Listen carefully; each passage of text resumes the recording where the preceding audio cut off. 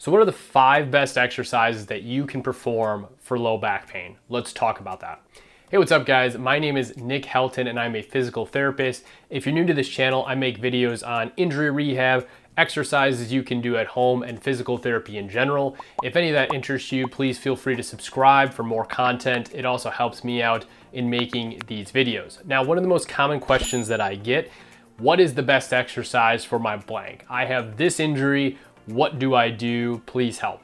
And I have to be honest with you, the answer is there is no best exercise. There is no one exercise that will solve every problem, every injury for every person. It's just not how things work. Sorry to disappoint, but please don't click off the video. I've got 5 exercises that I think are extremely useful for dealing with low back pain and in general in dealing with symptoms that are originating in that area. Today what I want to do is talk about 5 exercises that you can perform on your own to try and help you move a little better and get a little stronger. The first exercise I'm going to put up on the screen is the hip hinge.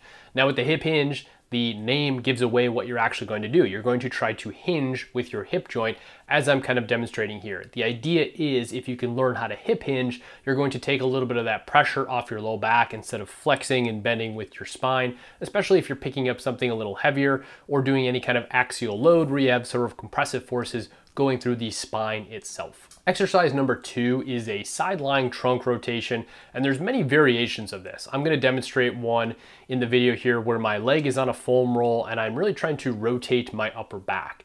The idea is we're trying to improve some mobility above the low back, so the thoracic spine or the upper back is connected to the low back, and sometimes if you're stiff in the above segments, that can lead to a little bit of stiffness in the lower segments. So a great way to work on that is the exercise I'm demonstrating here, where you're performing a rotational drill, trying to move the upper back in different directions.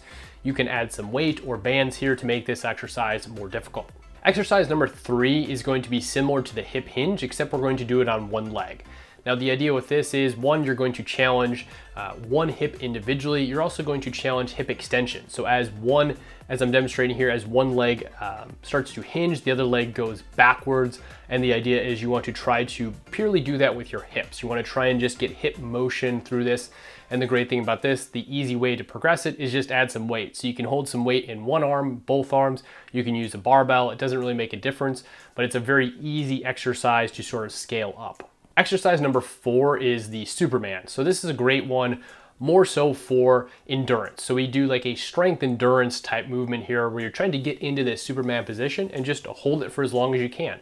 What you're doing is you're working some of the small stabilizing muscles in the lumbar spine, and you're also getting lumbar extension, which is a sort of backwards motion, but trying to hold this for as long as you can. Think of doing like a plank or things like that. Try to go for time and see if you can hold this position of lumbar extension. And finally, I've saved the best for last, which is exercise number 5, and that is deadlifts. Now, there are a lot of schools of thought on deadlifts. Some people hate them and think that they're the reason for their back pain. Some people think it's the only thing you should do.